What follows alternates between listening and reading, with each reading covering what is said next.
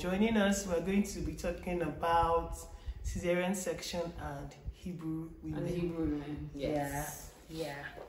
So, over to you, Anome. So what do you want to know? Okay, so please, can you tell us what a Caesarean section is? What people normally call CS is?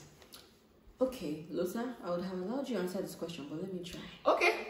You want to do it? Let me try. Okay, yes. Okay. So, a Caesarean section, right? Mm-hmm. Now, this is a procedure done on the anterior abdominal wall, Or the belly, right? Thank you. So, there's going to be an incision.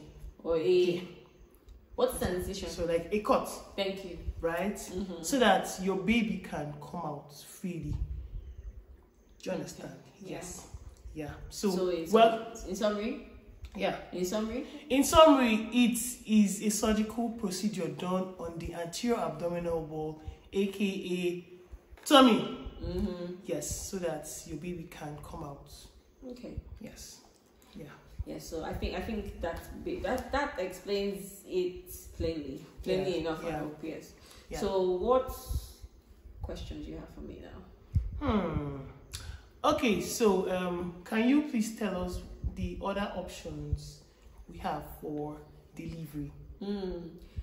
Yes, I particularly like this question because it's important to know that a cesarean section is one option of delivery. It is a normal form of delivery. Yeah, it is. Same as a vaginal delivery, which we call a spontaneous vaginal delivery. Yeah. Exactly. So it's one of those options. There are other delivery options like epidurals and all that. And I think it's important for us to note that these are all normal deliveries. Thank you. Yeah. Thank you. So options, but when it comes to how the baby is taken out of the stomach or taken out of the uterus or the womb, I think we can just leave it at a cesarean section and a vaginal delivery. Exactly. Yes. Exactly. Yes.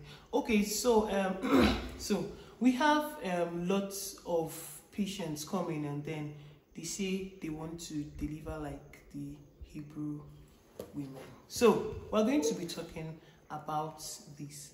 Now, we want to educate you people, right? Yes, about this whole Hebrew women thing, and then why that we doctors actually choose the Caesarean section. So do we really choose the cesarean section? No. Or we give them the option to choose. Exactly. Doctors will usually tell you, to be honest, I think the best thing for this delivery is a cesarean section. Options or reasons why, indications for cesarean sections. We'll tell you that. Why the doctor might ask you to do a cesarean section include if your baby is big, which we call, what's it called again? Medical thing. Macrosomia. Exactly. Yeah, like I actually had to think of that one. Yeah. Okay, yes. Okay, so guys, so usually, right, the first option is okay, give birth through the vagina, right? Yeah. But all then things being equal. All things being equal. But then that's why, first of all, yes, I think that we should talk about antenatal. Okay. Yes. So, first of all, you're supposed to register for your antenatal care, so that in that process, you can actually attend scanning. Yeah. So we do this scan, right, so that we can find out what is going on in there. We can look at your baby to find out if your baby is big, how your baby is presenting, whether position. Yes. Yeah. So, can you please also tell us something about the antenatal care and all that? Okay, so antenatal care is very important. Apart from the fact that you go in for scans, right? Even from examination, so even by the doctor checking you, sometimes there might be indications that your baby is not positioned correctly, for example. Yeah. Or sometimes it's even so obvious to the doctor or to the trained eye that your belly is looking a bit too big. There might be something going on in there, So those are, and then of course, if you go in for antenatal care and the doctor sees that you've had a previous cesarean section, that is usually an indication for another cesarean section. Some hospitals or some practices or some doctors will say, oh, I can allow you try a vaginal birth after one cesarean section. And if it doesn't work? then you go forward to do another cesarean section. But a lot of people, and then if you would say, if you've had 2 previous cesarean sections, so if you had 2 cesarean sections before this pregnancy, you're definitely doing a CS. So the difference here is, some people will say once you've had 1 CS, it's CS. Yeah. Some people will say, okay, let's wait for 2. If you've had 2, then you continue with cesarean sections. And another thing that a lot of people, like another thing that would usually be advocated for, is also once you've had 3 cesarean sections, you should stop. Yeah. But I think it's really left to individual judgments and practices at the end. Yeah. But just so you know, having a previous cesarean section might be an indication or be a reason why your doctor will ask you to do another cesarean section. Or if your baby is big. Or your baby is big, or you're small, or you have a problem with your pelvis. Maybe also, it's small and then it won't let the baby pass. Yeah, so they will actually need like a bigger space. So that's why your doctor will tell you that, okay, hey, please, you may have to go for a CS. Yeah. Yeah. What other indications? Sometimes, okay, there's breech. Yeah. So if your baby is coming out, if your baby is positioned with its bum facing downwards. Normally, normally it's actually supposed to be the head coming out. But during scan, if we see that your baby is not presenting with the head, then you may actually go in for a CS, right? So breech, that's with the bum, and then footling, and then with their feet or hands. Any other thing apart from the head essentially might be an indication, or it's usually an indication for a cesarean section. Then we also have some problems with the placenta. So sometimes the placenta, is there any other name for the placenta? No. Yeah, so maybe cord.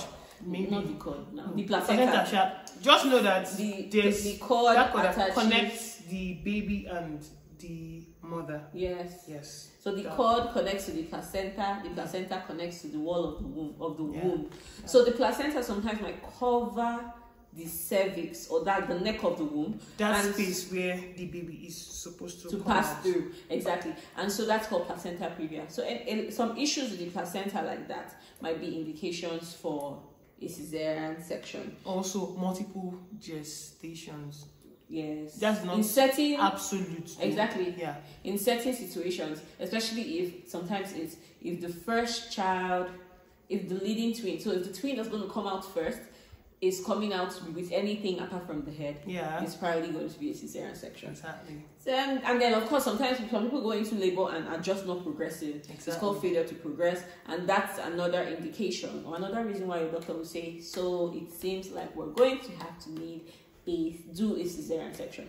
Yes. So please, a CS is okay for you to have a CS, but then I think we should talk about this Hebrew women thing. I've had lots of patients come in and then their husbands, or maybe they themselves say, oh doctor, please, I can't go in for a CS. I don't want to enter the theater. I want multiple to give birth. Actually, okay. I have multiple stories. I remember there was this woman that came in, and interestingly, she didn't come in labor. Like, she came in for a scan, and I happened to be in the ultrasound room, and this woman had been trying to have babies for a while, like 4 years, and she finally was pregnant, and she was now close to delivery time, and there was just a strong indication.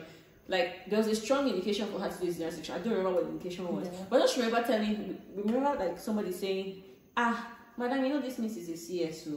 And she was like, no, she was so adamant, I'm not going to have a cesarean section. Interestingly, another doctor walked into the ultrasound room, and then we showed him whatever showed him something, and he said, that means it's CS now. And she was still adamant. So you've gotten one opinion, the second opinion, multiple opinions, and she was just like, nah, I'm not going to do an ultrasound scan. I'm not going to do a cesarean section. But the interesting thing is that there are even worse stories. Like, this is even somebody that we're trying to convince, but there's this story of, there are many women, they love doing this thing, or we love doing this thing because I'm women, right? Yeah. So, like, they tell you, madam, you're going to need a cesarean section you're going to need a cesarean section before you go into labor. So maybe at 38 weeks, right? Yeah. So they'll book them for a cesarean section. This woman, let me say, this particular woman was booked for a cesarean section at 38 weeks. Yeah, that's 10. And she because this is, many people do this, so they will stay at home till they start going into labor, hoping that by the time they come to the hospital, they will just give birth. Sad story though. This woman did the same thing, and I believe she tried to give birth at home.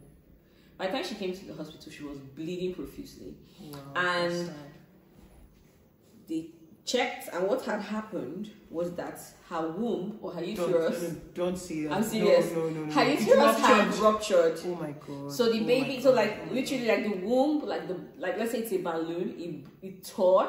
The baby comes out of the womb, and usually it means the baby is dead. So the baby died, and the only way to take out this baby now is to cut open the anterior abdominal wall. So that means that she still had to go in for something like a CS, exactly.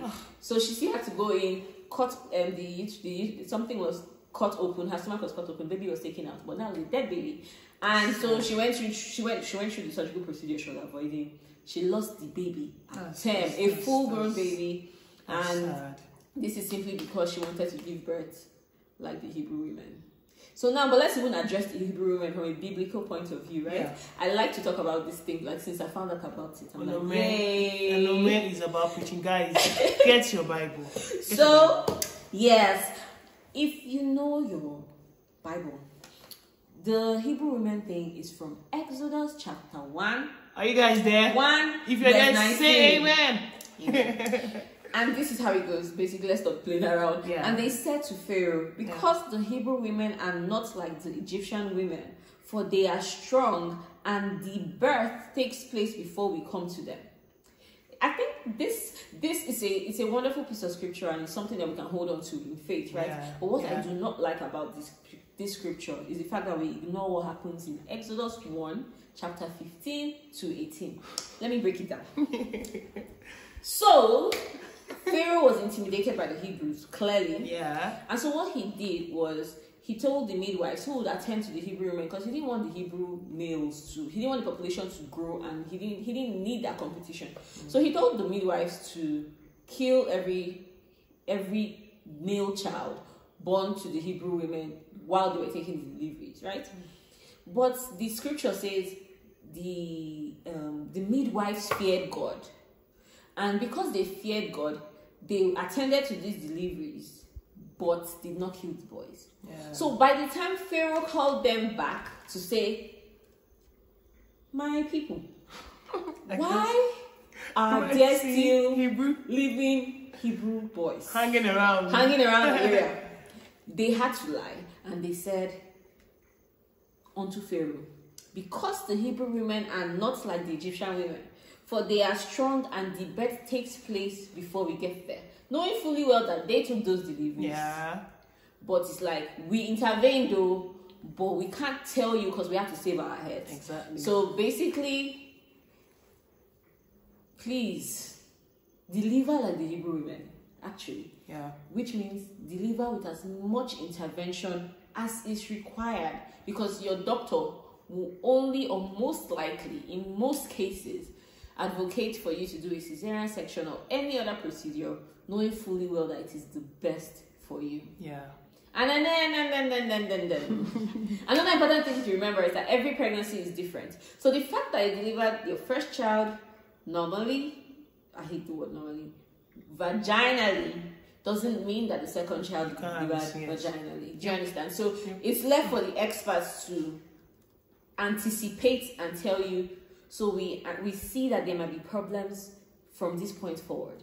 Our best bet is to prevent those problems by doing this Caesarean section. Yeah. So yes, I think that's where I'll end with that. Okay, so just to add to what she said, I think that every pregnant lady, in fact, once you confirm, I think you should register for antenatal. It's very important, guys. Yeah. I mean, and then another thing is this: once you're of the age, like childbearing age, please start taking. What's childbearing age? From what age?